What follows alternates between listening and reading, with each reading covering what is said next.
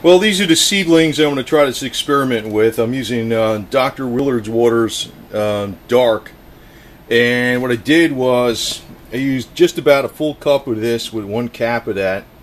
They say to use a full ounce per gallon, so I'm probably using a little bit strong mixture here. Maybe I should use a half a cap the next time I change it out. But this will only take about a week. And it's going to go up on a shelf that I made that's in a fairly dark spot. So we got one side, that's with Willard water, and this side is without Willard water, and we're using these seeds in these growing trays, and we'll see how this works out. And that's the seeds I'm using. They're organic sprouting seeds and grains, green lentil sprouting seed, so that's what it is. So certified 100% organic. So I'm going to actually post this video because, you know, we'll see what the hell it does next week. If it doesn't do anything, or it does or doesn't, because I don't know.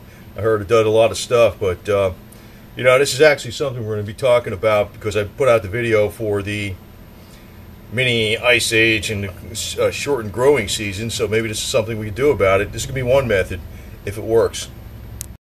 And Putin the cat wants to know too. He's your real leader of the globe. So there he is, checking the situation out. Anyway, right, Putin? We're going to find out, right?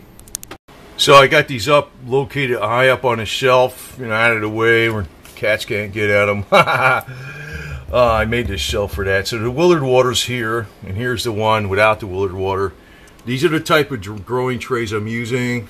I got 3 of them actually. I'm just going to use 2 for now.